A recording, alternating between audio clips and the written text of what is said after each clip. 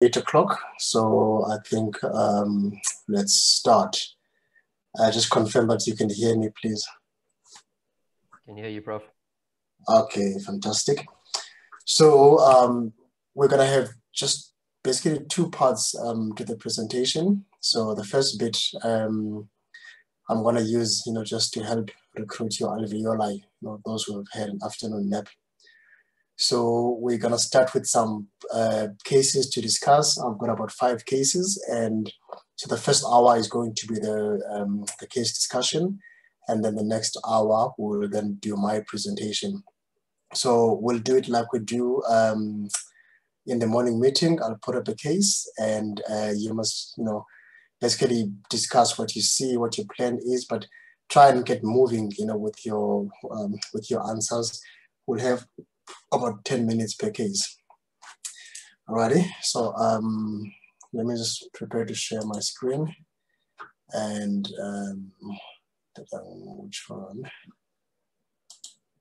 Okay. Okay, can you see my screen? Anyone?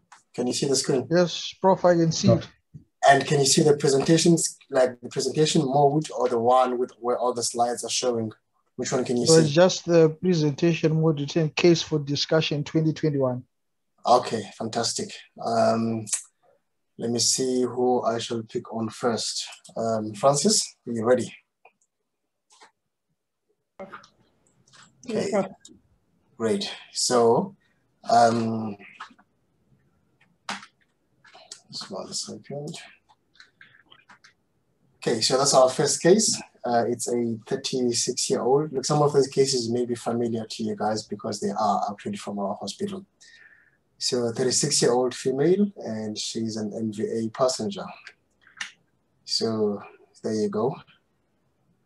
Okay, so this looks like on the left, lower half of a Lodox, and on the right, the upper half of a Lodox, not quite showing all 4 limbs.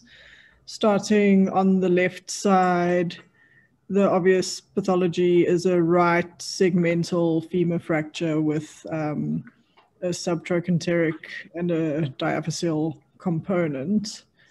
No associated injury of the knee and ankle on that side. Don't see any associated pelvic fracture, and the right side appears to be intact. I can just see the bottom of the right forearm and note an ulnar fracture on that particular image. Then moving on to the right-sided image, it's the upper half of the Lodox, excluding the left arm.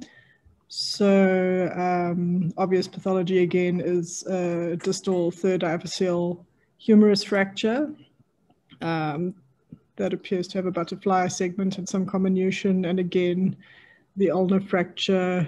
Between the 2 images, I don't see any obvious radial fracture, but I'll want. Okay, great. So look, I think because we're discussing femur fractures this evening, yeah. So I can just concentrate on the femur fracture now. Okay, so the femur fracture, obviously I'd like to get dedicated views so I can look at the head and neck better, thank you. So again, no associated pelvic injury, head and neck appear intact. So it's a transverse subtrochanteric fracture together with a comminuted diaphyseal fracture. So the proximal fracture is transverse. It's about 25% medially translated, and the proximal segment on the lateral image is flexed up, so with posterior translation relative to that of the distal segment. Okay, so what's your plan? For this patient, I would like to obviously manage according to ATLS principles. No, just skip all of that. We're discussing femurs today. Skip to surgery. Okay, yeah. So obviously this patient requires surgery, so immediate management will be temporary stabilization and a Thomas splint, optimized for theater, And then I would ideally like to do a cephalomedullary nail or angle stable fixation for the subtrochanteric fracture. No. Okay. Are you offering two options now? No, so a single option would be a cephalomedullary nail that will address both fractures. I'm just a little concerned because there is a higher likelihood that one of the fractures won't unite. So an alternative would be a proximal DHS and a retrograde femur nail. Look, I mean, just now you said that the proximal fracture was subtrochanteric. So do we do a DHS for subtroch fractures? No, we just do a because you are now answering for what, because that discussion is really if you have an intertrochanteric fracture and a shaft fracture, that's fine. That's where you can discuss the option of a DHS, but you can't mention subtroch and a DHS in the same sentence. Got it. Yeah, no, so this one, my preference would be a cephalomedullary nail. Okay. You happy with that? Relatively happy with that. Let me just look at it. So this looks like it's a little ways down the line. Just looking at the more distal fracture, we can see that already appears to be united, but or well on its way to union. For suture removal. That's why you see the sutures. Okay, and more proximally, there does not appear to be union of the proximal fracture. Commenting on the fixation, again, it's not a directly post-op X-ray, so I'm not sure if there has been any migration, but the distal most of the two proximal screws looks like it might have a bit of lucency around it laterally, and possibly could have come back a little bit. Either the screws were long or they've backed up a little bit. Fixed in that position, you know, there's nothing that was backed out. Alrighty, so this is at 6 weeks now. So what do you tell her? Okay, so again, happy with the distal fracture at 6 weeks. I'm a bit more concerned about the proximal fragment, but it's still a bit early to call it a non-union. It does look like maybe there's a little bit of something happening on the medial cortex. So I would probably still give it a little bit of time, but I'd plan to keep a close eye on her. And if she doesn't show any progress. Okay, is there anything we can optimize at the moment? So just her host status. So if there are any comorbidities, if she's smoking, that she's not taking excessive NSAIDs, and she must bear weight. She must bear weight on the femur to stimulate. And anything she must take to promote bone healing? Because when I agree, look, we don't often offer patients anything at 6 months, at 6 weeks, sorry. But if she comes at 6 weeks now, for a femur, you've rightly mentioned that you're concerned and that you would expect far more callus formation, which you are getting distally, but just not enough of it proximally. Yeah. And of course, if you were to choose, which one would you rather have more callus? Probably proximally. Okay. Alrighty, so you can give a vitamin D, you know, at this point. It's 6 weeks. This is when you want all the odds to be in your favor. So you give a vitamin D, ask her to keep loading it, all right? Okay, the inevitable happens. She comes back at 8 weeks, looking like that. All right, so we now have failure of the nail and translation of the fracture, which hasn't united. The distal fracture union has progressed further and satisfactorily. It doesn't appear that the screws have failed out of the head. It's the proximal portion that is broken at the screw holes. So obviously she will now need a planned revision of her fixation. Okay. So first I would want to, again, look at the host, Yeah. Okay, fine. optimize First, you're going to optimize. You're gonna check. In fact, you're gonna check nutrition. You're gonna give your albumin, all those things. But now that's the problem that you're faced with. So, what are you gonna do for her? So surgically, I'd like to revise the nails. So this would obviously involve removal of the nail and consider a new. It would have to be an open reduction, more stable fixation. So I'd consider probably a different nail, a wider nail, and maybe a combined lag screw fixation in the head. So what do you call that? I mean, what are you working on? Sorry? What do you call that surgery that you're planning to do? Exchange nailing. Yes, yeah. So, I mean, this is a failed diaphyseal type fracture, and the gold standard is exchange nailing with a wider diameter nail. So, what is your concern now, approximately in the neck, with your chest nail? So the concern here is that now, having had the 2 prior screws, there will now be a defect, and the neck will be difficult to achieve adequate purchase. So I would need to consider having augments available. So there's some options where you can use cement or a different kind of screw that's wider. Okay, there's your exchange nailing. You've got a wider nail, you've got a different screw. You happy now? I'm happier now. Is it really a wider nail? It is, yeah. I mean, this is what nail is that?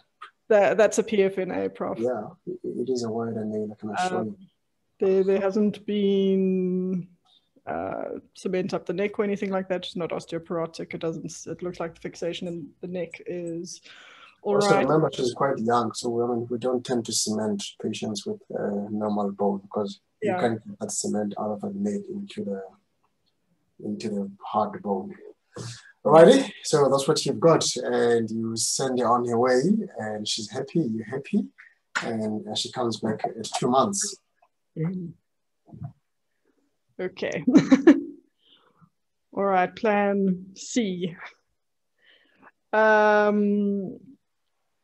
So same problem now. I consider new approach. So nails haven't been our friends here. I think my next thing I would try, short of, so we might have exhausted our thicker nail options, is to consider locked plating, but obviously at the fracture site, adequate debridement to bleeding bone, healthy bone, and consider augmenting. With what?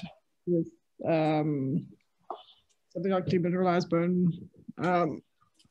Jeez, you've got like a failed fixation, it's failed twice, and you still want to give something demineralized. What is the best way to stimulate bone? Autologous autograft. So that's what you want to consider. Like, I mean, you can't just sort of half-heartedly throw stuff. Proper. It's the big guns, the big gun. So the nail, has failed. What's the healing with nailing? What kind of healing do you get?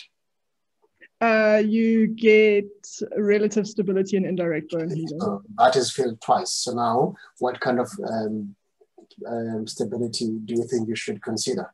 We want absolute stability with good compression and direct bone healing. Right. Of course, it's not often your first answer in femur fractures, but this is a special situation. And also, when you answer, don't say you consider a locked plate. I mean, you'll see why we don't call it locked plate. Just say you consider proximal femur plate, and then with that, because you don't want it for the locking option. What do you want it for? You want it to achieve that compression and. You want it for compression, yes. So that's what you've got. That's why your first 2 screws in that are not locked. You want them absolutely compressed, and then of course, those are the screws that determine your biology at the fracture site. And then the other 2 screws, you can decide how you want to do them. Okay, what do you think happened next? With this patient, I think it happened again. So that's hair united. But as you can see, she's not a big fan of removing clips. So because this is now united, but she still has the clips on. Okay, cool. Francis, you can sit down. Let's move on to Hamad. Are you there? Yes. Hi, Prof. Okay, great. So this is, let's find your case. Okay, so you've got a 48-year-old male who fell off a scaffolding. It's an isolated fracture and it's open. So again, you must move a little bit faster than Francis now. Okay, so we presented with the AP and lateral of the distal femur on the left and a full femur AP view on the right. So we have a distal third open fracture. I don't know the grade of the open fracture. So it's a distal third extra-articular, fairly comminuted fracture. This will need to be fixed. Next available theatre slot, we would go for indirect. We'd go for secondary healing in this case. I think a retrograde femur nail would work here, as we have adequate box distally for at least three screws, 3 locking screws in our retrograde femur nail. Okay, and what's the proximal extent of your nail? So the proximal extent, it will extend all the way to the lesser trochanter. I'd like to put 2 proximal locking screws, as this is a length unstable fracture pattern. Okay, so that's your post-op X-ray. Yeah, so that's your plan. Yeah, so it looks like they have 3 screws distally, which is adequate. The nail looks like it's sitting extra-articular, not in a joint. The only thing I see 1 proximal locking screw. The nail is fairly, I think it's a bit short. I would have gone slightly longer. And I would have put 2 screws proximally. Okay, that's your other view. So this is, This is post-op. Yeah, this is post-op. So there may be an issue with the rotation with the distal fragment. How long post-op? So it looks like the fracture is united. Immediately post-op. Yeah. You can see the gas in the tissues too. Yeah, so some gas in the tissue. I think our reduction is, I suppose it would be, it's acceptable. It looks like they've tried to put 2 screws in. What is acceptable? So I think the alignment of the femur. I think they've attempted to put 2 screws in proximally. I'm not sure what that shadow is there at the top. Which shadow? This one? Yeah, that one.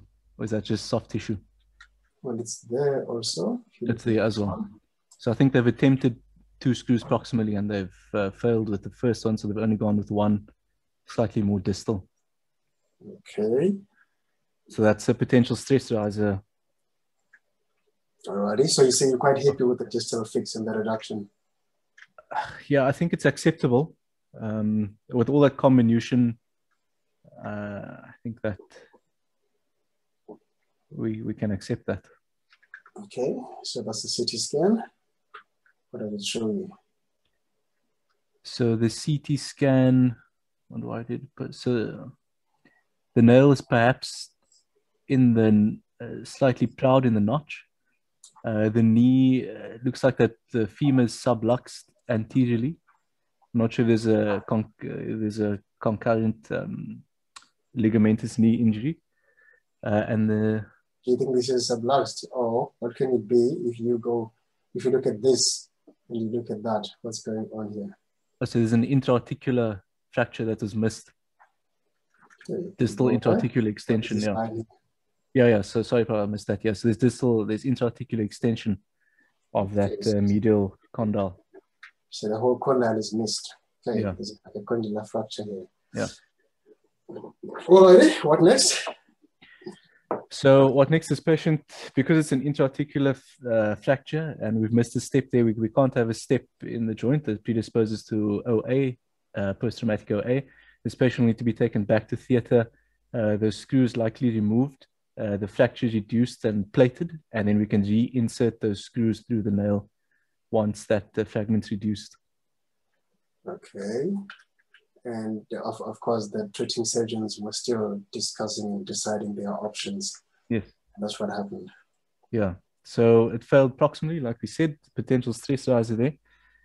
Okay, so if you go back here, do you remember what happened here? And so yeah, you can see this is not just one drill hole. There are multiple attempts at locking this proximally. Okay.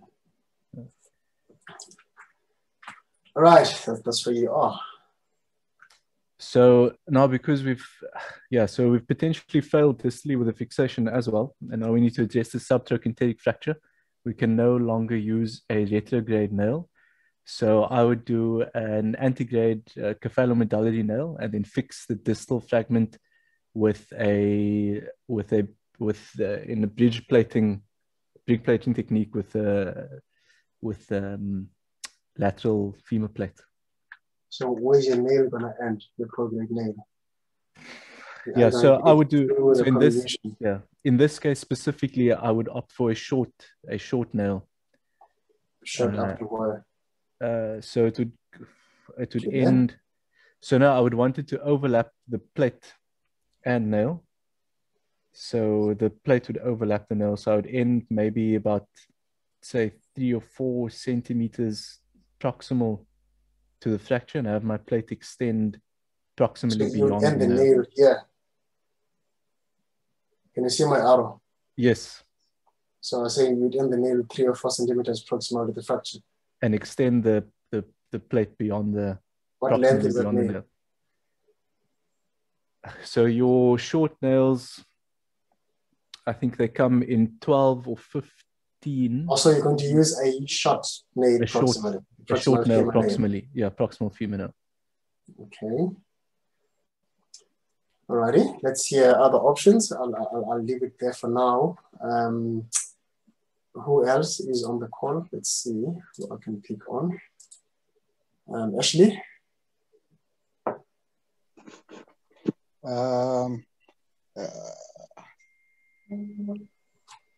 Yeah, Prof, it's a option. Is it an option to do a cephalomedullary nail and then combine it with a distal femur plate and try and put your screws for the plate around the nail? I think that is an option. No, but the question here is where is your cephalomedullary? I mean, where's your proximal nail going to end?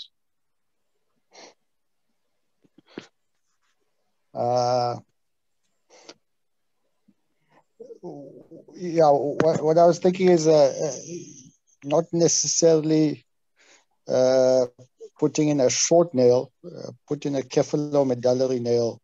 Yeah, no, I accept that, but where is it going to end distally? Just above the patella. Okay. Because. But you've seen the problem we had with the previous nail because there's this whole segment here. Yeah. So I'm hoping to combine it with the distal femur locking plate. So the cephalomedullary nail will address the proximal fracture and then try to address the distal fracture with the distal femur plate, essentially. Okay, I'll take one more example, one more option. Kim? Hi, Prof. Hi, yeah, let's hear your suggestion. Prof, I'm quite concerned about the medial comminution of that distal femur. I would assess intra-op. So I would open both fractures because I think that you're going to struggle. First, well, you need to remove that nail.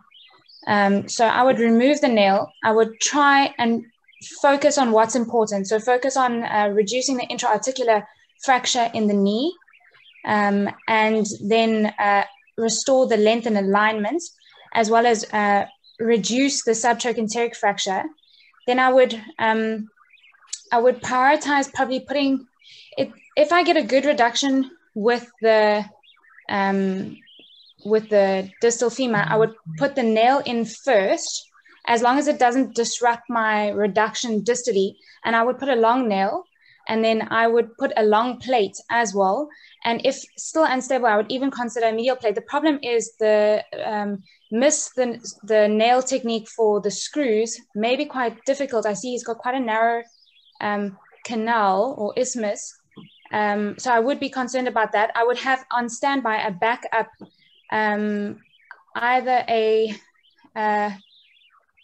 shorter nail and just have a longer lateral plate to make sure that there's no gap between them causing a stress riser, or I would have a proximal femoral plate, a long proximal femoral plate, just because I'm concerned about, and then I would make the plates overlap themselves, because I'm not sure if the nail screw technique will work in this patient, having so many holes already drilled in and such a narrow canal.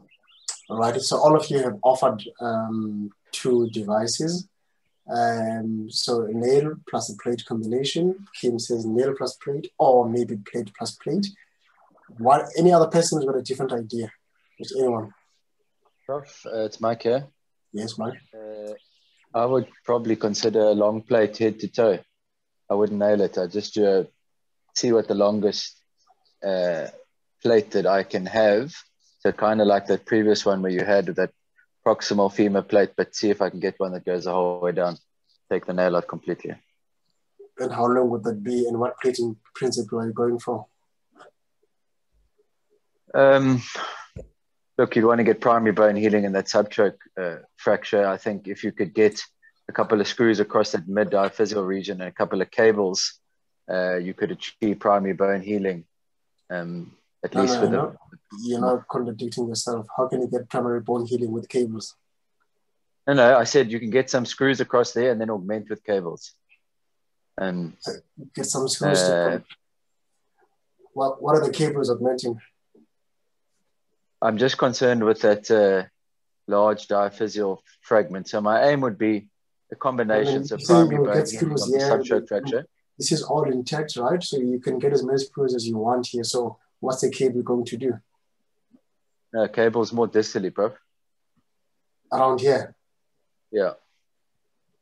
But now... I'd have cables available just to augment my fixation, but essentially I would plate this whole thing top to bottom. Okay. Alrighty. Let's see what happened. Yeah, so that's exactly what we did. So when you can see the cannulated screws are outside the plate. So this is really just meant to compress that quintular fragment. This is now reduced. And of course, there's as you know, a few more screws here than I would have wanted to see. But we'll have this discussion later. But the beauty with this is exactly that you can then have compression in the proximal fragment, which required compression, and you've got healing by secondary intention distally. And there, so she went on to unite. So you have to think out of the box sometimes.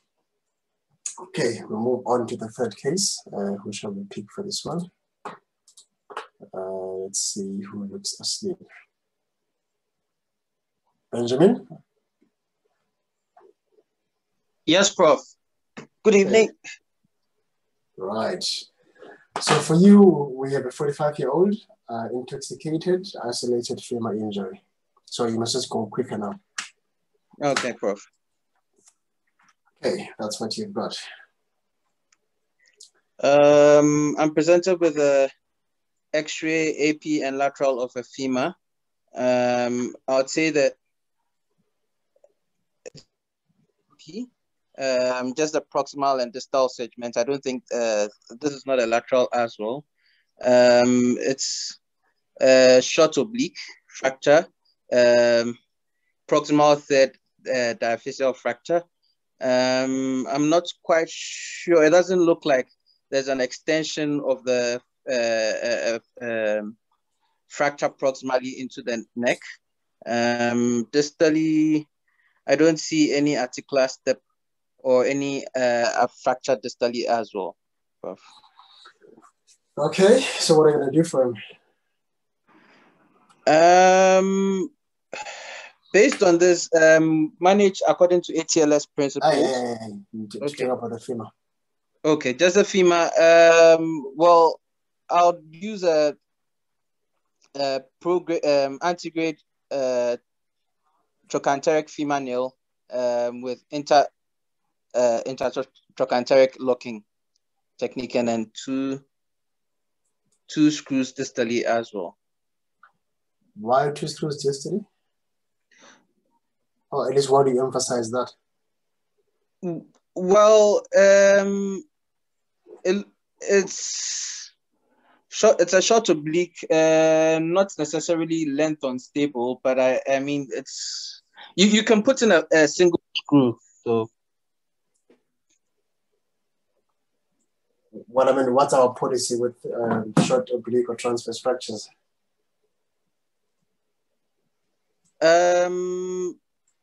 If it's short oblique or transverse, it's length stable, so you can put in a single screw. And which hole do you use for that? The locking hole, not the dynamic one. Once you've achieved your compression. Okay, sorry, Benjamin. You know there are two holes in the femur distally. So yes. Why do you choose the static one? What's the whole idea of having the static and the dynamic hole? The dynamic allows for subtle movements with to achieve secondary bone healing. Which is what you want in a transverse fracture, right? Yes. So you agree this fracture is made before distal locking with the what's it called now? With the other hole that doesn't give you compression. I forgot the word now, sorry. Dynamic locking. This is made for dynamic locking. Yes, Prof. Okay. I agree. So that's exactly our policy, is that, you know, if you have a transverse and suddenly, if there are any MOs on the call. So for the proximal third, or actually any shaft fracture that is short oblique or transverse and is rotationally stable and length stable, we use one locking hole, and that's in the dynamic hole. We only use the 2 holes for fractures which are comminuted or are length unstable. Okay, so I hit with the post-op result, and you can see this person was thinking, they put the hole here, they put the screw here, but then remember that they can't defend it in the morning meeting, and then out went the screw, which is what I appreciate. So if you pick up anything intra-op, the best time to act is intra-op. Intra-op, yeah. Yes. So the screw was rightly removed. You happy with that? Yes, Prof. Okay, would you be proud of that effort, if it was your effort? Yes, Prof. I mean, the fracture looks well reduced. I don't still see any neck of femur or trochanteric fracture. Yeah. Okay. And he started healing at 6 weeks. All right. So that's him at 6 weeks. You've got nice callus formation. You're still happy? Yes, Prof. Okay, that's him at 3 months. Yeah. So it looks like he had a subcapital neck of femur that was missed. Do you think so? Well, I mean, that was pre-op. Nothing. Pre-op. Unfortunately, we didn't get a CT, but it doesn't. Yeah. But I mean, if missed ipsilateral neck of femur fractures, you know, when do you often discover them? Intra-op. Intra-op with proximal locking, and if you miss it, then when does it often manifest? Immediate post-op when they start mobilizing. So I mean, yeah, when they start this guy to have come this. I mean, that's him at 6 weeks. You can see he's got callus formation already. Formation, yeah. And the neck is intact. That's him at 3 months now, and suddenly it's off. Of course, he didn't give a very, she didn't give a very detailed history of a fall, at 3 months, but that's always concerning. Yeah. Anyway, here we are. So what to from here? So what are the possible scenarios here? Just like talk me through what you're thinking. Well, I see that fractured distally has united. So at this point, we can... Prof, sorry, how old is he again? Let me try. Okay, I can check on my one. He's 45. 45. Yeah. That's still young. So, Prof, I think in his case, we can take out the nail, seeing that the distal fracture is united, and then try an open reduction and fixation with cannulated screws. Okay, what do you think of the fracture line? I mean, what's the failure rate with that fracture line? And this uncertain history, and we don't know how long it's been like that for. Yeah. Well, chances of healing are here. Yeah, it's quite vertical. It's probably like a pole 3. Yeah, Prof.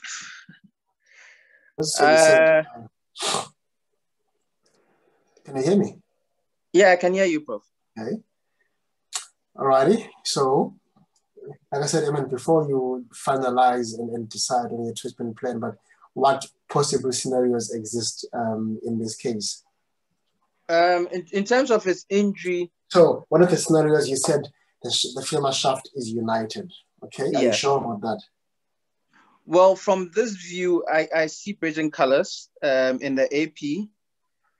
We don't have a lateral view at 3 months to be certain, but in the AP, I can see bridging colors on at least on 2 cortices.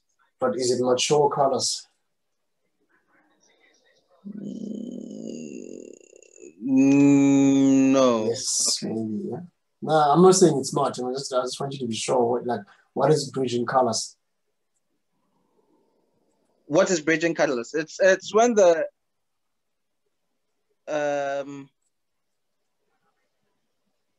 no, I just went blank now. So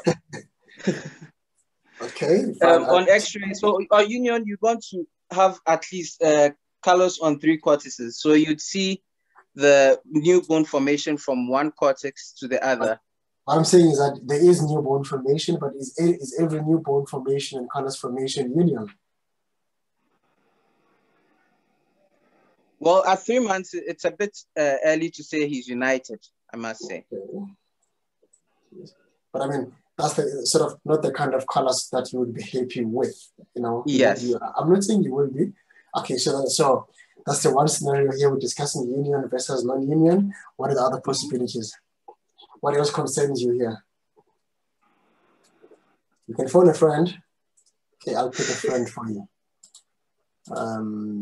Peter Fenter? Yes, Prof. What are your other concerns here?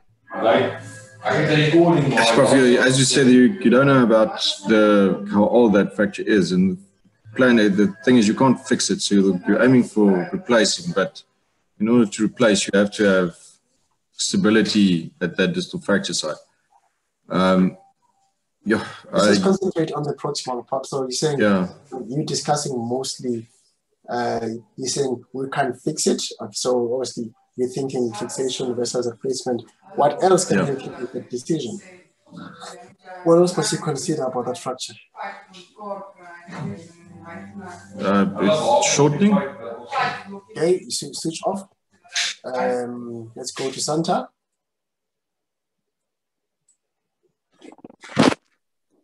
What are your other concerns, Santa? Sorry, Prof, can you repeat the question? No, I was saying we're discussing what scenarios will help you decide what to do here. So there's a question of whether the distal fragment, the distal fracture is healed or not. There's a concern about the chronicity of the fracture line proximally. There's a concern about the angle of the fracture line. What else should you throw into the equation to help you decide?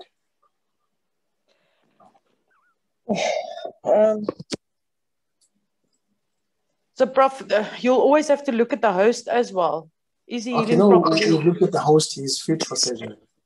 You can do a CT scan to see if that diaphyseal fracture has healed.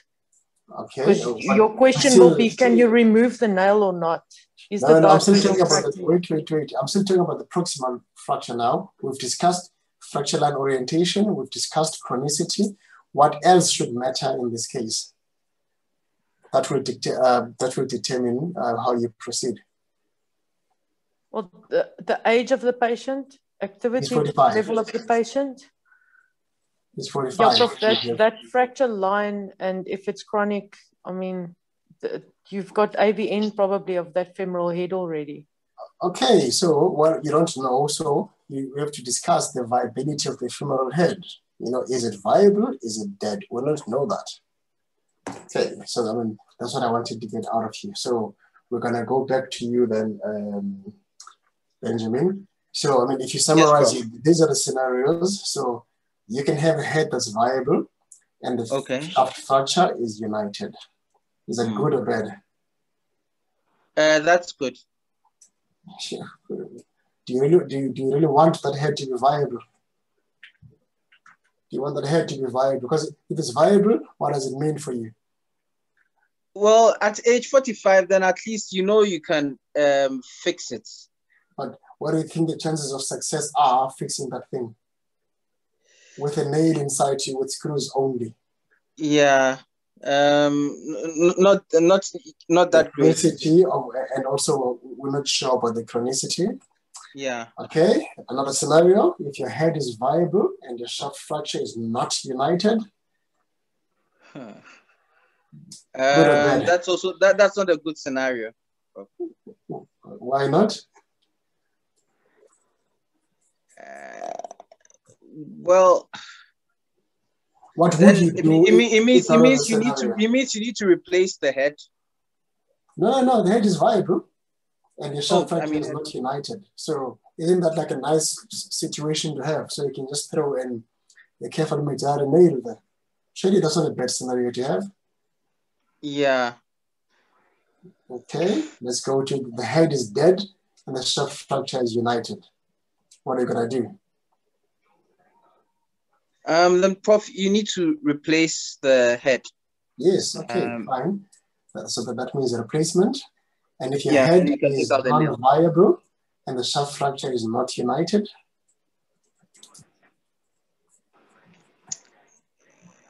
Prof, you can take out the nail, replace the head, and then use a plate. Okay. Right, let's see. So I said, when is the fracture united? Because I mean, you agree it's important in this case that, you know, you need to decide if it's healed or not. So of course, you know, you've got the clinical examination, but of course you've got x-rays or rather radiology to assist you. X-rays, Santa mentioned the CT scan. So there's your x-ray, you're undecided, so get a CT scan. Does it help you decide? Yeah. Well, you can see colors there, but you can also see the fracture sites. But I think it's united, I would say. So you want to throw all your money at Union? It's tricky. Yeah. Okay. So if you did a CT scan and you could see the fracture line, you'd say to the guy, okay, fine, you can go, it's united. Prof, come again, sorry. Now I'm saying if you did an x-ray and you weren't sure and you sent someone for a CT scan and then you could still see the fracture line in CT, would you then send him off and say it's now healed? No. Can still see the fracture line, Prof. So I won't say he's totally healed. Okay. So how many years have you done orthopedics for now? 4 years, Prof. So the clinical examination, X-ray, and the CT, you can't tell me when a fracture is healed.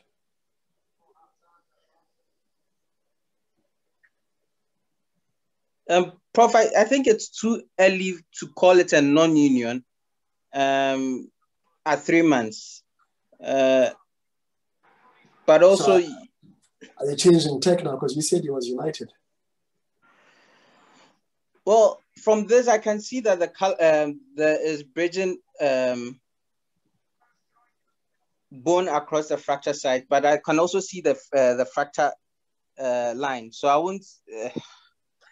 Okay, then I'll retract. I won't be confident to say he's totally united. Okay, then we go to head viability. How will you decide if the head is viable or not? Prof, I think we can do an MRI for that. Okay. Oh, sorry, one more CT scan for you. Does it help you? One more view.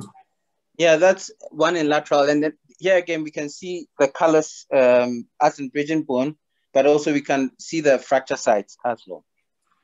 Okay, so we're still not sure, okay? And then we discuss the head viability. There you go. Yeah. Is the head viable or not?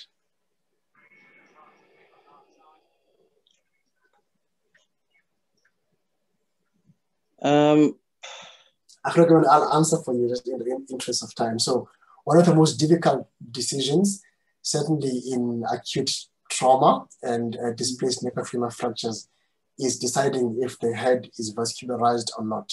And at the moment, there is no reliable test. Because if you do an MRI acutely, the head will look like the other side. So you can't tell from the MRI if it's still vascularized or not. Hence the two heads here look the same, but of course, the other one may be completely devascularized. Okay. Okay, moving along. So what am I gonna do for her? Okay, fine, I'll move along. I'll give you the option. So you must just pick which one you think will work for you. Retain the nail and fix the neck. Yes or no? Anyhow, you're gonna fix the neck. Anyhow, you're gonna fix it, but would that be an option for you? Yeah, that can work, but I'm wondering what you'd fix the neck with retaining the nail. You said cannulated screws, didn't you? Yes, so you can go around, yeah. Okay, remove the nail and fix the neck. Viable option? Yes, Prof, if the distal fracture is united. Okay, because now this one, of course, gives you more options proximally. You can use a few more devices. Yeah. Okay, remove nail and THR. Yes, no? That's also an option if the distal fracture is united, Prof. And if the head is non-viable. Okay. So remove the nail THR and plate the shaft. Prof, you can also do that if the fracture is non-united, yeah. Okay. Okay, so that's the first, sorry, that's the same as the first option. Righty, so now pick one. I've given you all the information that we could possibly get from this case. Yeah. Now, Prof, you said to pick one. Yes. Prof, are we certain the head is viable or not? I don't know. I'm telling you that these are all the options that I can give you, and I've given you all the information I've got. I've got no further information. Okay, at age 45, I think I will, it's difficult to say. Try fix the neck and then plate the femur as well, removing the nail. So I'll go for the plate shafts, removing the nail. The fourth one. So keep nail. That's if the plate shaft. No, but remember, okay, it's fine. Anyway, I'll show you what we did. So of course, here, the most difficult part was deciding whether the shaft is fractured or not, you know. I mean, sorry, whether the shaft is united or not. We assume that, look at the head, whatever happens here, that head is unfixable. Whether it's because of AVN or because of the orientation of the fracture line and the chronicity. But I mean, you can't win fixing that femoral head, right? Okay. Yeah. So it'll be fine. Let's just take the nail out and then see what you get. And, you know, so nail out, give him 2 weeks to mobilize and see what happens to the shaft. And of course, the shaft, nothing happened. It didn't break, and we then did the total hip. And because the issue is that the stem would end exactly at the fracture site. Of course, you can remove all doubt and just fix, replace, and then fix the shaft with the plate. It's another option. But the thing is, he went on to unite. You see, now I'd be happy to call that united. You can see the difference in the colors here. This is like much more mature colors. I agree, Prof. Okay, look at it, as you know. With this Sorry, thing, I just want to ask something. Yes, Santa? Would you have considered a long stem THR here? Yes, yeah, that was another option, just to get like a very long stem system. But remember, long though is like another 3 or 4 centimeters. So it would have stopped here. So it doesn't really answer, help you deal with this problem. Okay. Okay, what's the time? 10. Okay, just someone to go quickly through this one. So it's a 38-year-old with segmental femur fracture. Who shall we pick? Let's see. Who's MT?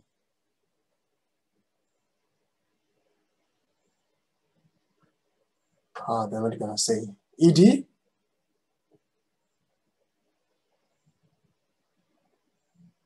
Oh, claiming a 5th amendment, I see. Okay, Johan, we'll go for you. We'll go with Johan then. Hey, Prof. Ready? Ready, Prof. Okay, this is your guy. So closed segmental femur fracture. He's got bilateral ankle fractures and is systemically well. Okay.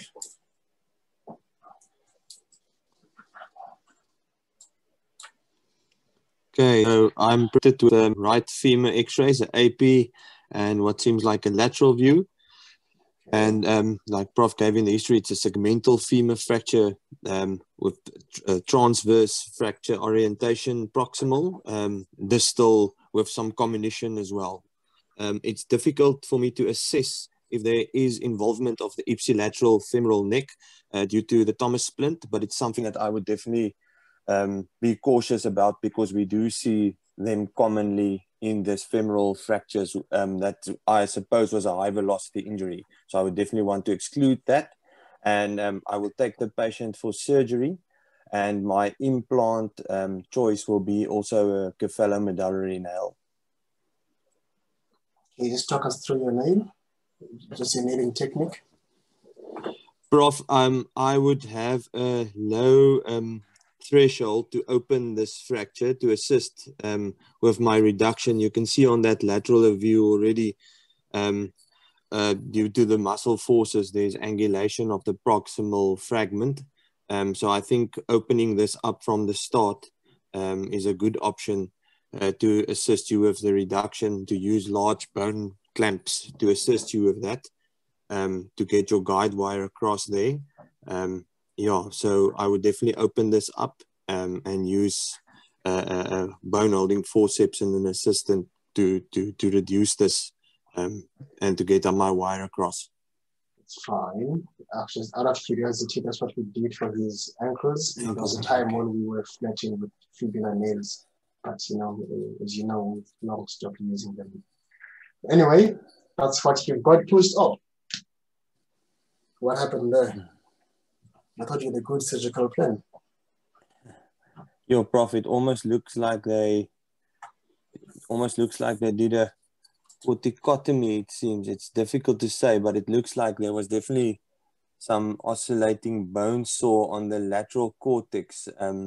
I don't know if it was to aid their reduction. There's no corticotomy. It's always been transverse. Okay. It was always transverse. Oh, they probably just removed they probably removed that bone fragment. I think it was probably devascularized when they opened up, and it was removed, because I can't see that lateral wall there.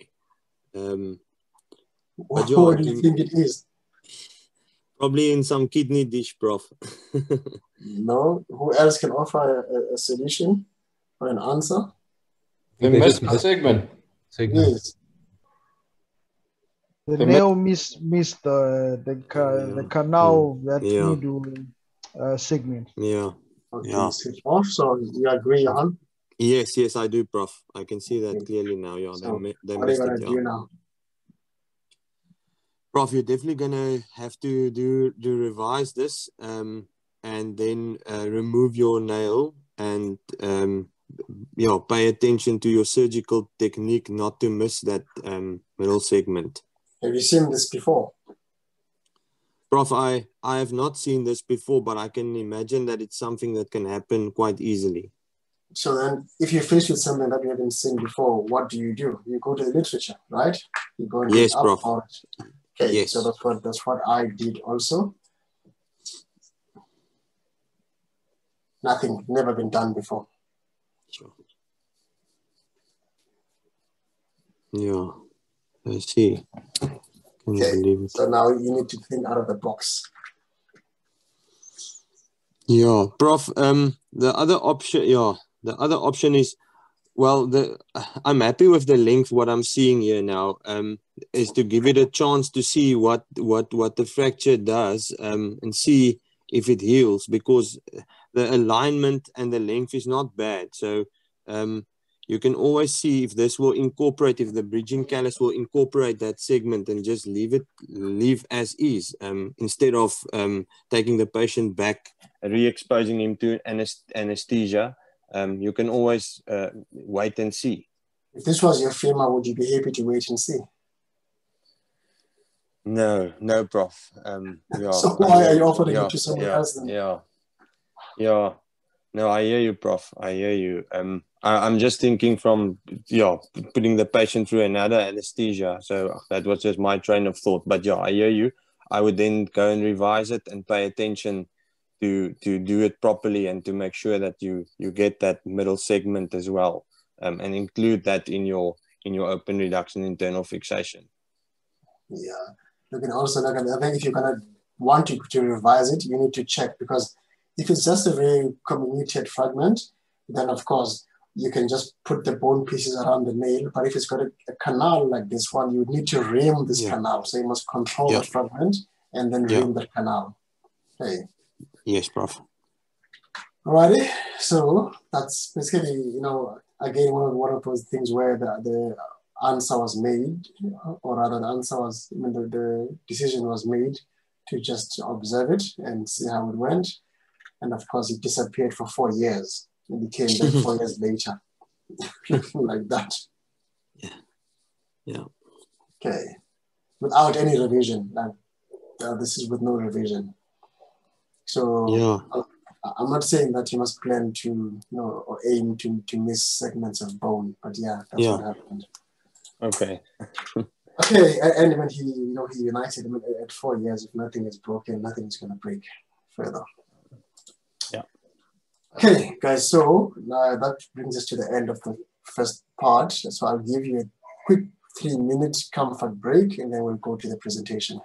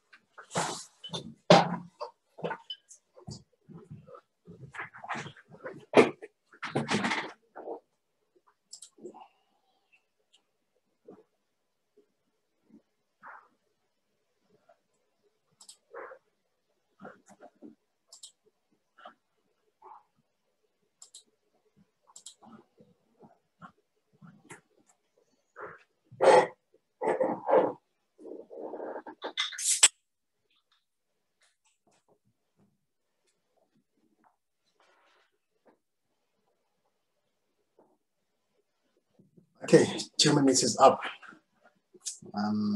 Let's load this.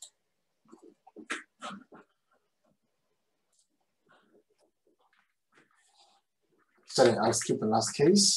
And alrighty, so our topic for tonight is meant to be femur fractures, shaft and distal third. There really isn't much more to discuss, in terms of the shaft fractures. So I'm going to concentrate mostly on the distal third fractures. And importantly also, this is not going to be a scientific talk, or a literature review. That's something that you can do on your own.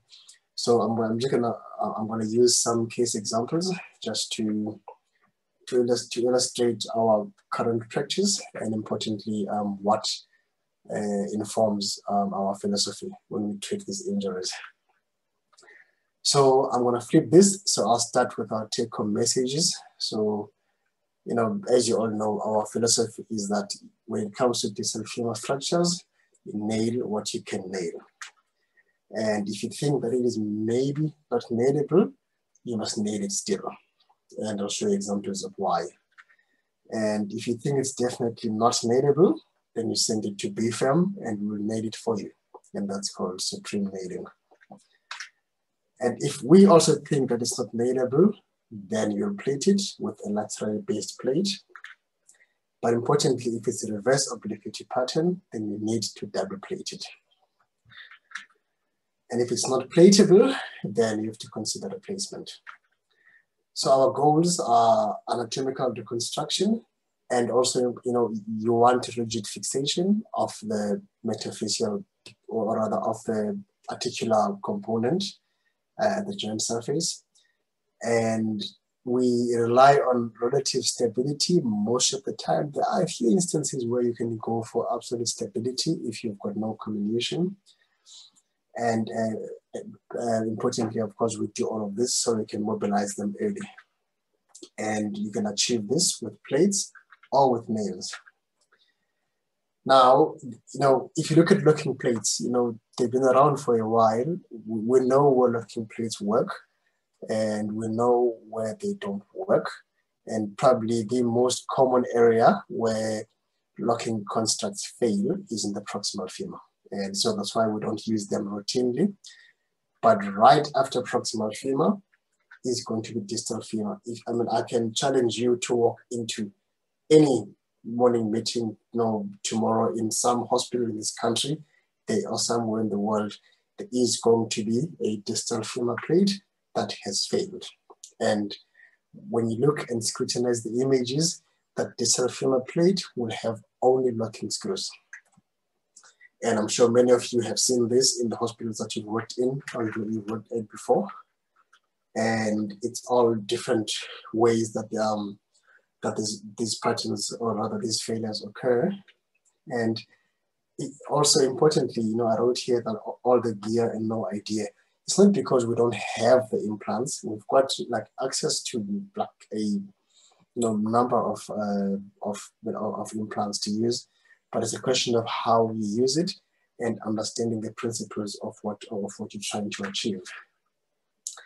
And another example again. So this is going to be a recurring theme. Most of the plates you see are going to be, errors which are correctable, and by far the commonest error is going to be short plate, short rigid segment, locking screws only, and that's just bound to fail.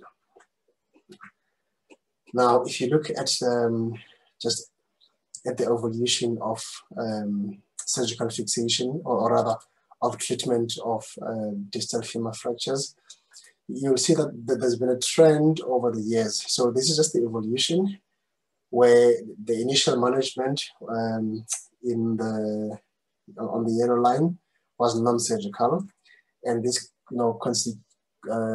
was composed of traction and sometimes plaster cast, but of course it was associated with complications of prolonged recumbency and prolonged immobilization. So surgery had to be attempted, and that is the red line. So from the 1940s, there were early surgical attempts, but these were, they produced such poor results that, you know, after a while, like just in the late 50s, it was felt that no distal femur fractures were amenable to surgical treatment, simple as that. It was really after the 1960s that the AO was formed, and then the development of the AO principles of ORIF, and then now the arrival of the 95-degree plate. So this was the game changer. So this is the 95-degree plate. So it allowed the pendulum to swing back towards surgery, and the results were better.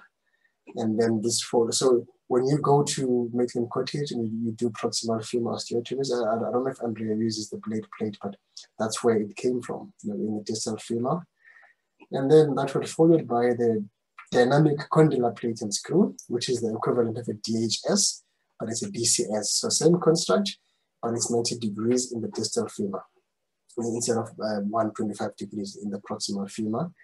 So what it allowed was just compression at the joint surface, and also some flexibility in terms, because you could have it as a 90 or 95 degree DCS. So now this was followed by emergence of the intramedullary nail. So the IM nail suddenly provided a load sharing construct, and the union rates were excellent actually. But the problem with the nail is that the very distal fractures and comminution was still a problem. So hence, you know, you can see the graph then goes down after a while. And then came the lateral condylar buttress plate. So what it addressed was periarticular comminution, and it addressed this quite well. But because it wasn't angular stable, it had a tendency to varus collapse. So the answer now, you had to have something that was angular stable, which also allowed you compression at the fracture side, and hence now the emergence of the distal femur plates, the locking plates, because now they offered you both options, angular stability, as well as compression at the fracture side. And I mean, they've been around for probably 15, 20 years now, and the use is going up. But you'll see that now this graph is starting to plateau. And the problem here is that now there are many failures associated with the plates. So there needs to be, you know, a different solution. So what about nails? So as we know, nails are load sharing. And I mean, in our hands, we find them very forgiving. And importantly, they are minimally invasive. So the problem with distal femur fractures, of course, is the very tenuous blood supply. Because if you look at mid-shaft femur fractures, you hardly get non-union. Proximal plate fractures, subtrocks, you don't often get non-unions or delayed unions, and that mirrors the blood supply. But distally, the blood supply isn't that great. And now the poor blood supply, combined, of course, with the difficulty in finding the perfect implant, it results in lots of failure rate for these injuries. So this is an example, 26-year-old male, gunshot wound. So I just want you to give it some thought in terms of what you would do. And of course, many of you have sort of bought into our philosophy now. So you'll all be thinking, you know, along the same lines. But this kind of injury generates a lot of discussion at meetings because, of course, people approach them differently. You know, you would agree that plating is an option here for some people. You could do a pro-grade nail, you could do a retrograde nail. There are still many people out there who are anti-retrograde nails. Firstly, on their own, because they feel that they will violate the knee joint unnecessarily, but even worse to do a retrograde nail for an open fracture. But again, the literature is very clear on this, and we are going to produce evidence of our own as well to show that it's absolutely safe to do a retrograde nail. Okay, so what we did for this was, so the beauty with the third generation nails is that you get locking in different planes, you know, so it really is that much more angular stable compared to the old Russell Taylor nails. And this is him at 6 months, doing well. And even certainly when I was training, we did not do any retrograde nails, and there's no consultant that would have agreed to nail something like this. So the answer back then was only a DCS, and I sort of caught the back end of the DCS time. And in fact, I actually think I did the last DCS at Holistic. For a long time, I had that X-ray at home, just that now with the many moves, I've since lost it. But so something like this is something that we consider as normal nailing, but in many centers, they would feel that this is quite extreme to nail, and they would consider plating. And like I said, the concern about violation of the knee joint is not valid, and we get great results for this. And I mean, this was segmental, so even more reason to go for the nail. So the only difficulty with nailing the distal femur is that you've got quite a wide metaphyseal box. So unlike the mid shaft or the proximal third, where the isthmus will help you reduce your fracture, and as you pass the nail, then again the fracture reduces. The distal third, and importantly the metaphyseal box, does not reduce if you do not, the nail doesn't reduce the fracture for you. It needs to be reduced before the nail goes in, or the nail simply follows the guide wire. So this is an example. So here, this is where you need to remember which way the blocking screw or the polar screw goes. I simplified by saying that you put the blocking screw on the side where you want the bone to go. That's how I just simplify it for myself. So here you can see that this femur, the distal fragment, is gone medially. You want it to go laterally to match the proximal cortex. So you put your blocking screw laterally. Okay, so you put the screw where you want the nail to go. And so that's the guide wire in. Some put the nail before the guide wire, put it after. I tend to put it once I put the guide wire in, and I see what I need to correct. Then I put the nail such that when the reamer hits the wire, then the reduction takes place. So this is on the AP plane, and that's the guide wire. And now the polar screw is in. You can use a drill bit, you can use a real screw. I prefer to put a screw, and that's the screw in. And now you start reaming. So you see as the reamer hits the screw, then we'll get your reduction. This is both on the AP plane, and then on the lateral view also same thing. Here your bone has gone anteriorly. You want it to go posteriorly, so you put your polar screw posteriorly. Nail will hit this, hit that, and reduce your fracture. So that's as the nail is introduced, and that's on the AP view. And so that's just where the guide wire, so before the nail goes in, that's the reamer, that's the nail going in. See how it's navigating its way past the screw. So this is why I prefer the screw, because you can sometimes bend the drill bit if you use the drill bit technique. And that's the nail reducing on the lateral view, and that's on the AP view. So this is how you meant to use your blocking screws. And that is the end result of that, and it's automatically reduced. Different techniques that you need, again, for a distal thread like this, if the nail itself will not reduce this for you, it is way too long to try and reduce this with polar screws. They simply won't work. So the best thing to do here is just to open the fracture site, clamp it, and pass a cable. And once you've passed the cable, then it becomes a fairly easy and straightforward nail to do. As you see in this picture, nails are that much more fun. They are that much more elegant. Imagine if you try to plate the femur, plate the tibia, the damage to the soft tissues is quite extensive. But also importantly, nails are sexy. And they're more forgiving. So I'll show you. So we've seen with that example with Khuni's, where we had that nail that missed the segment. And what you'll see here, again, another segmental femur fracture. Nail is in, again, you've not really caught that segment, but of course it's completely split, so it's difficult to run the nail through that. And for something like this, you would be concerned about a plate, and the nail will sort of carry that load, and you see it's gone on to union. at 1 year. Another example, gunshot distal third. So here, this was nailed, but you can see that the screws are backing out. Now, plate screws often, they're locked into the plate, they don't back out, they simply break. So if this was a plate, it would most probably have broken. But what you can do with the nail is, see, the screws are backing out completely.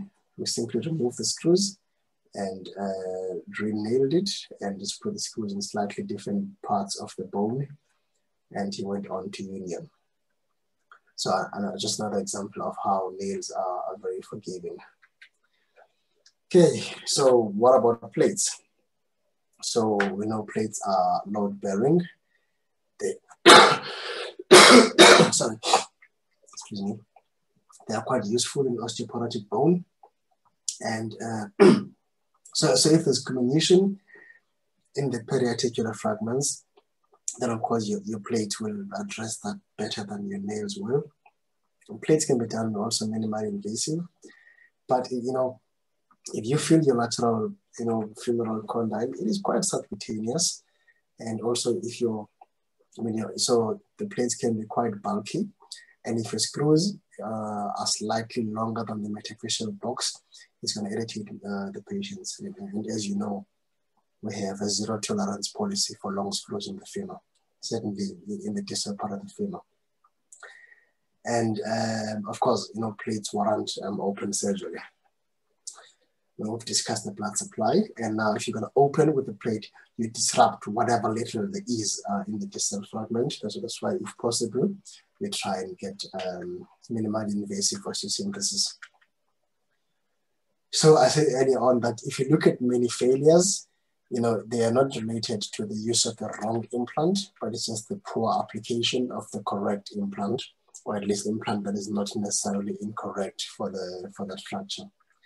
So most failures are preventable, and most of them actually is because the implant is too rigid.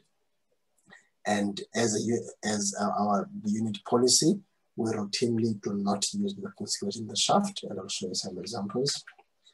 And you need to keep an eye out for reverse obliquity fractures. So there's an example of what you typically get. So distal femur fracture. So there are many crimes in this X-ray, but probably the biggest one of them all is that you've got fracture that is not anatomically reduced. You've got what is an interfragmentary screw that is locked. So now this fracture is just basically got nowhere to go. It has to fade because it's not compressed anatomically, so you're not going to get healing by primary intention. It is not flexible at the fracture site, and it's kept apart by the locking screw, so you're not going to get callus formation either because there's no movement. So it can only go one way, and that means it can only fail. And of course, there's no surprise there that it's failed. And if you notice now the difference between the failed X-ray, excuse me, and the salvage X-ray is just the removal of that screw in the fracture site. And I don't know why they put a cable in there, but maybe it was Michael Abramson. But there's no reason for a cable here. This just had to have that screw removed and it went on to unite. And there's nothing that the cable achieved. So the biology is important, but the mechanics are just as important. Here's a 31-year-old gunshot injury. Again, yeah, same problem. Look here, he's got a vascular injury, so his peeling is further compromised, and he's got a short plate and he's got locked screws. And again, this is predictable. So this is not a non-union, it's not a failed fixation, it's just a planned failure of fixation because you could have avoided this. Now, we discussed this briefly last week, that if you look at our principle of plating distal femur fractures, it's always, or rather it's mostly bridge plating and healing by callus formation. Now, where the confusion comes is that in terms of choosing the plate length, the principles for bridge plating when these plates came out was that your plate has to be 3 times the length of the fracture. But of course, that's not possible. It's easy in the shaft, yes, because you've got the proximal segment to work with, you've got the distal segment to work with. So your plate can be 3 times the length. The anatomy of the bone allows you that. But if your fracture is metaphyseal, you don't have 3 times the length to go down this way. You can only go up. But there's no rule that says your plate must be 3 times in one direction only. Okay, it's 3 times, but above and below the fracture, not 3 times above the fracture only or 3 times the fracture only. And that's the rule that gets misunderstood and misquoted by most people. So the screw density ratio and the 3 times the length only applies for diaphyseal fractures. And I remember I even asked Peter Fenty that, okay, fine, if you want your plate to be 3 times longer than the fracture, how come your distal radius plates are so short? How come your proximal tibial plates are so short? And how come your proximal humerus plates are so short? Because when you plate those fractures, there's not a single time that you aim for the plate to be 3 times longer than the fracture zone. You know, all you want is to spread the fracture and then you get the first 3 holes that the plate allows you to get. So that's the principle that we use also in distal femur fractures. And so again, when people talk about working length, so working length basically is the distance between the first screw distally and the first screw proximal to the fracture side. So again, those rules really apply, strictly speaking, to the diaphysis. For the metaphysis, what do you want in terms of working length? You want, you know, and it's very difficult to quantify, you want a long enough working length that your first screw is not directly, boom, just above the fracture side. So we often do it about 3 or 4 centimeters above the fracture side, and that's where your first screw is going to be. And we do only 3 screws proximally. I know some of the consultants want to do 4 and some of you do 4, but 3 is more than adequate. I'm not saying a 3-hole plate, or rather 3 screws break because the fixation was not adequate. These are just examples of how we used to apply these plates when they first came out. You know, there was a near, far, near. And what we learned from this paper was that actually it doesn't really matter what your screw density is, what your fracture zone was. You know, what mattered was that your screws must not be locked. And what caused non-union is other things that we know, like diabetes and malignancy and a rigid construct. So the only thing that caused failure or delayed union was a rigid construct with locking screws plus systemic disease. But if you're using non-locking screws, you can use them anyhow you want. So you've got that configuration here, you've got this configuration here. These are both fine, and it didn't fail. But of course, you can't have, you know, like I said, 10 different people doing things in 10 different ways, because when things fail, you don't know when to start correcting them or where to start. So we decided to standardize our practice so that if we get poor results, then we change one thing at a time. So that's when we made the decision to use only non-lock screws in the shaft and only 3 screws, and just give enough working length above the fracture. Don't aim for 3 times the length of the fracture. And, you know, I challenge now most of you to remember the last distal femur plate that has failed. And I mean, every time I say that, I say touch wood with this principle. Yeah. So what I said, so previously, this is what we did. You know, like everyone did things differently, and some failed, and some, you know, and some succeeded, but we've long stopped doing this. So this is our current policy. What we look for is you want to bridge the fracture, and you have 3 non-locking screws in the shaft, and that's gone on to union. And if you look at this, it's not too dissimilar to the previous one that was gunshot, and these 3 were locked, and it went on to fail. Give yourself enough distance from the fracture line to the first screw. That's about 3-4 centimeters, and then 3 screws proximal to that non-locking. Distal box will lock. And that's another example. Again, 3 screws. This is a screw that really doesn't contribute much. It would have been used just to pull the fragments together, but we forgot to take it out. But again, because it's in the fractured zone, it doesn't really, you know, matter. It just makes for an ugly X-ray. But what matters here again is the spanning the fracture and giving yourself enough space from the fracture to the first screw, and then 3 non-lock screws. Another example of a fairly long plate. So now here the question is, we said that we give ourselves 3 or 4 holes from the last fracture line. Here it's a bit longer purely because the next plate that comes is this length. So now it sort of forces your hand now to use those 3 holes. We could, of course, maybe skip that one and use this hole, would have been fine too. But importantly here, long segment, long plate, but still only 3 screws in the shaft. And it's going to unite. And then if for any reason you want to use lock screws, and I know that some of you are going to go out there and start practicing and then start using lock screws. And I've had 1, 2, 3 guys send me x-rays of failed distal femur plates after they left the rotation and they failed. And when I asked them, but why did you lock?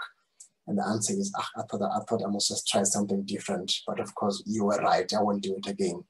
So I mean, I just ask all of you that if you are going, so firstly, stay away from locking screws in the shaft.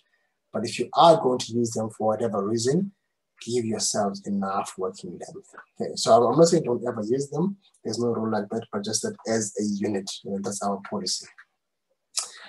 So what about reverse obliquity fractures? Okay, so if you look at all the literature that you're going to read on distal femur fractures, they're based on fairly transverse osteoporotic fractures, or on this configuration where the spike exits on the lateral side. This is the commonest pattern. So the spike exits on the lateral side, and this is what I've termed here normal obliquity. So that's the spike, or it can be just in the box and fairly transverse like that. And of course here, it's easy. Now, AO principles will tell you that you must anti-glide and put your plate on the side. Okay. So that's what's happened here. And now, look at these 2 fracture patterns. Again, I said normal obliquity. The apex is lateral. There's a fibula, lateral apex. It's begging for a laterally based plate.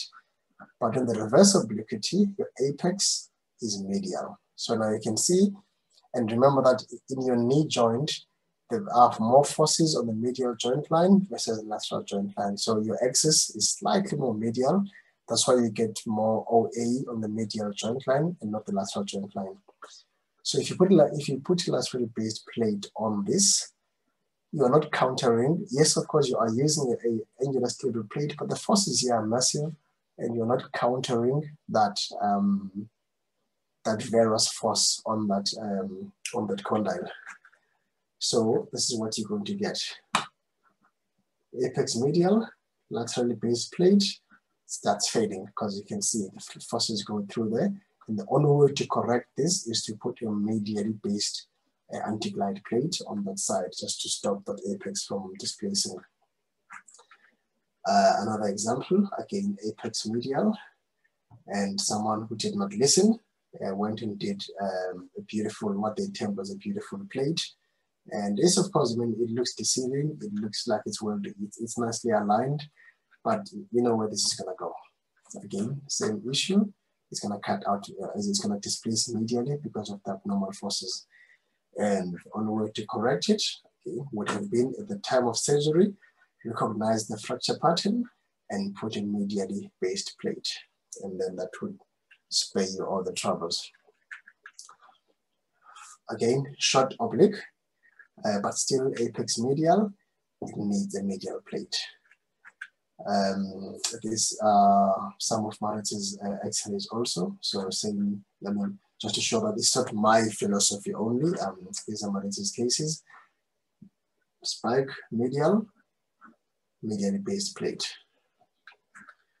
Another example, spike medial, you need a medially based plate.